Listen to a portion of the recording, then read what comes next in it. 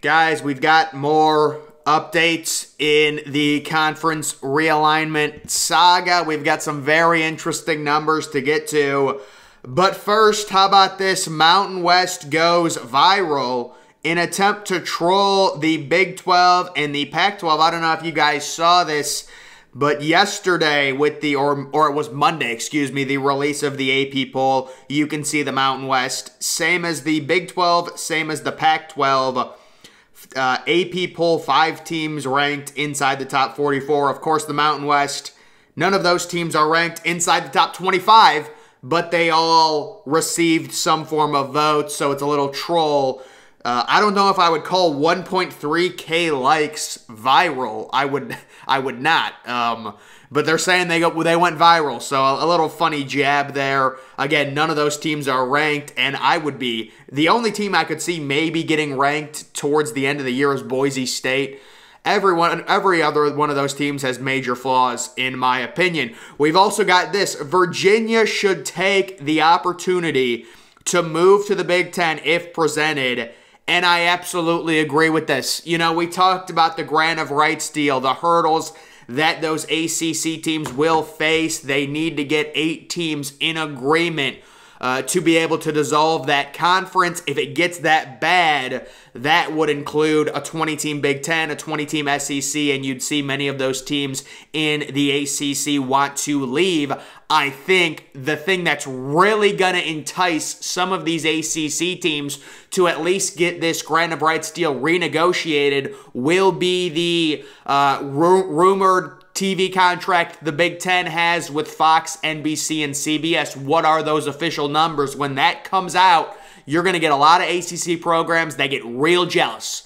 And you're going to see them demand a renegotiation or maybe even try and get the 8 members to be able to leave the actual conference and get rid of that grant of rights deal. Virginia is definitely a team. To me, Virginia, if you tell me right now, this is what I always say.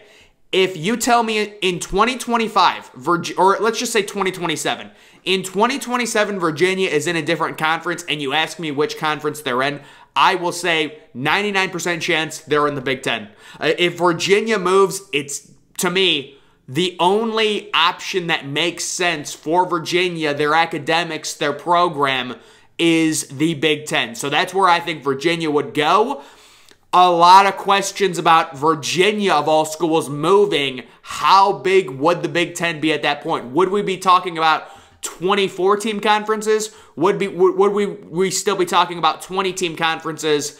The thing is, I think if it's 20-team conferences, it's going to be Notre Dame, Stanford, Oregon, and Washington, because there's rumors from ESPN people of a West Wing. So it would probably have to be a 24-team Big Ten conference, but Virginia, certainly, they're one fit.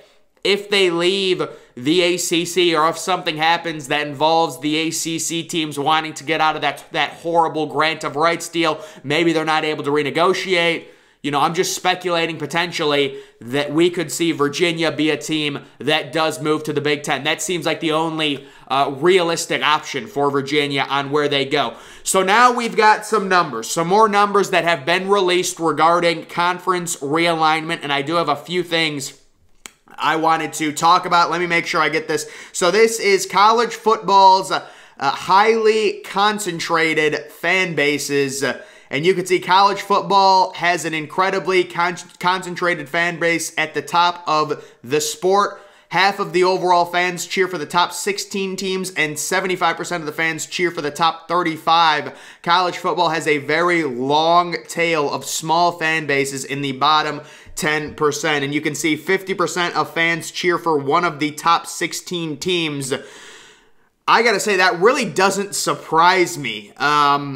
Just the way college football is set up, 16 teams, 50%, it's a big number. You'd like it to be spread out more, but it's not all that surprising. 75% cheer for the top 35 teams, so you can see, you know, there's an extreme low amount of really popular college football teams, and then a bunch of smaller teams. That's what this graph is representing. And then it says the top 16 teams account for 50% of all college football fans. And when it comes to these numbers that they got, This was apparently a 2019 New York Times study coupled with a 538 study and something from 2011. And yeah, some of these numbers just, I don't want to say they don't add up. Like, I certainly think Ohio State has the biggest fan base, Notre Dame second. You know, it makes sense. I would say Michigan probably third, honestly. But the major issue here is Syracuse. So according to this study, Syracuse has a bigger fan base than both Auburn and Tennessee. That is in college football. Now, obviously, the study is somehow flawed to where it's a very loose terminology of the word fan, because let's be real, not all fans are created equal. There are some fans of Michigan that watch like one game a year and they consider themselves fans, and then there's other fans of Michigan that are talking about them every single day, you know, looking at their recruiting, following all that, like every other fan base, right? So I think the major flaw into this study is Syracuse has the New York market. There's a lot of people that live there. I guess they technically consider themselves Syracuse fans. Syracuse bigger than Auburn, and then bigger than Knox. I mean, I just don't. The way this study is done, there's definitely something that's flawed in it if you're telling me Syracuse has a bigger fan base than Auburn and Tennessee in football. You're using the terminology of the word fan very loosely, in my opinion. Again, I would say Michigan probably has the third biggest fan base. At least there was a study done earlier this year. I believe it was Ohio State, Notre Dame, Michigan, then maybe Texas, then Penn State. Alabama, you know, people always think Alabama's the best, they're the biggest. They're not. They're top 10, but they're not number 1. And then how about Oregon? Another thing that, like, if Oregon actually had that big of a fan base, I think they would 100% be more talked about joining the Big Ten. There's been reports that the Big Ten wants Washington over Oregon, and Washington's not even on this graph, and Oregon is like ranked as the 7th biggest fan base in college football. 1, 2, 3, 4, 5, 6, 7th biggest in front of Alabama.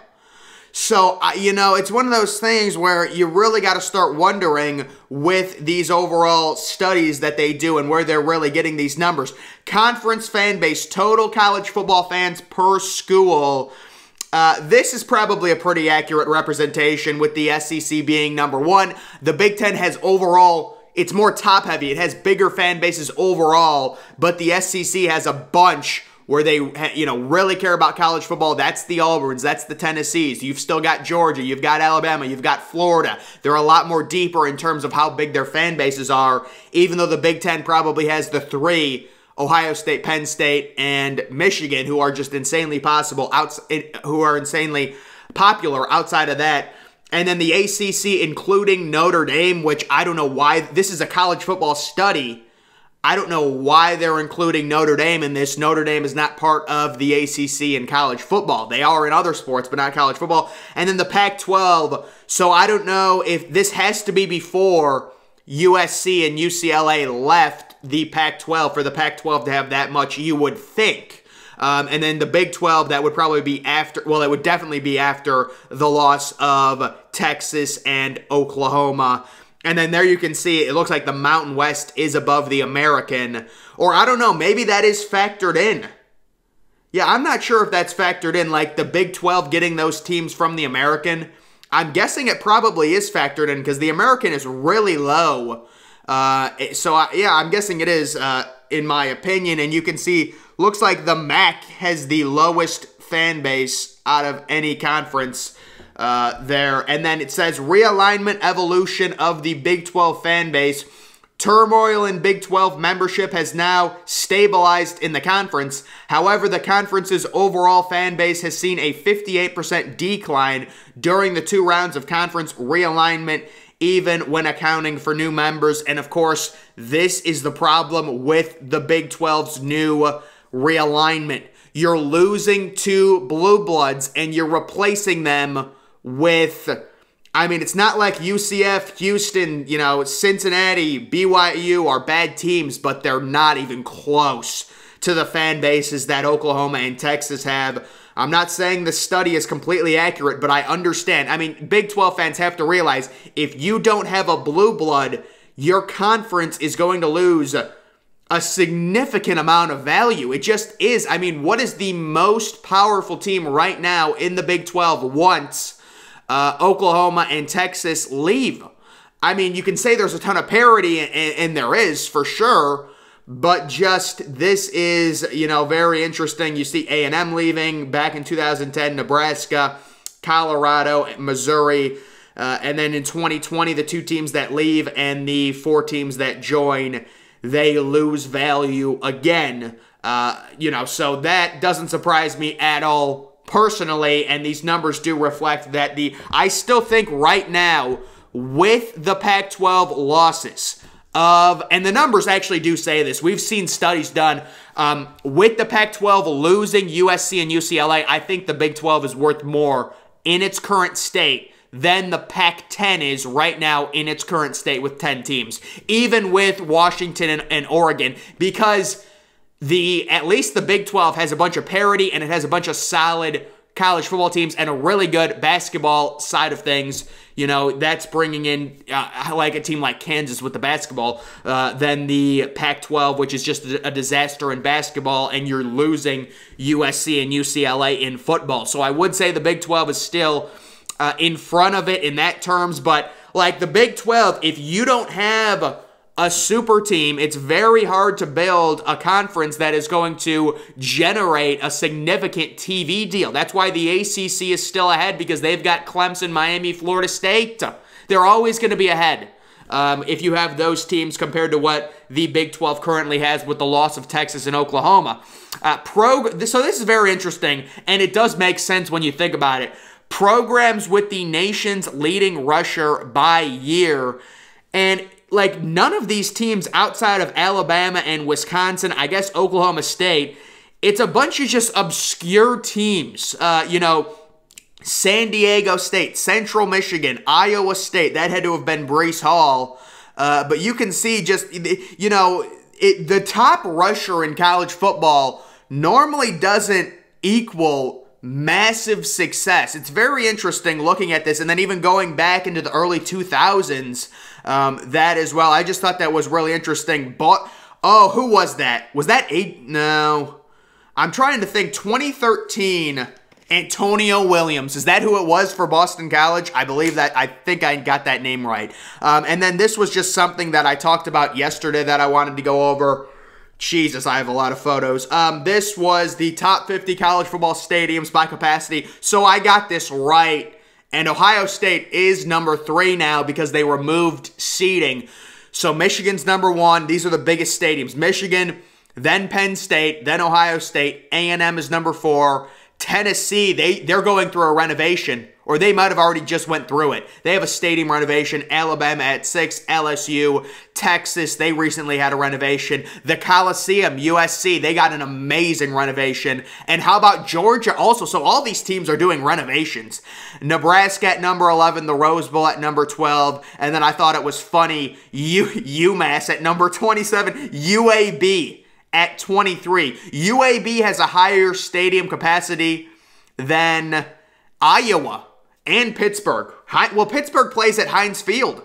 So and Miami plays at, what is it, Sun Life? I don't think it's called Sun Life anymore. Oh, Hard Rock Stadium. That's what it's called. I'm glad I remembered that. But guys, those were just a few things, a few different data points to look at. And guys, overall, this data offers the representation of the problems with not having a major powerhouse program. That's the current problems for the Big 12. That's also the current problems for the Pac-12, or now the Pac-10, whatever you want to call them, when you don't have a powerhouse university like a mega university. I would say the mega university is Ohio State.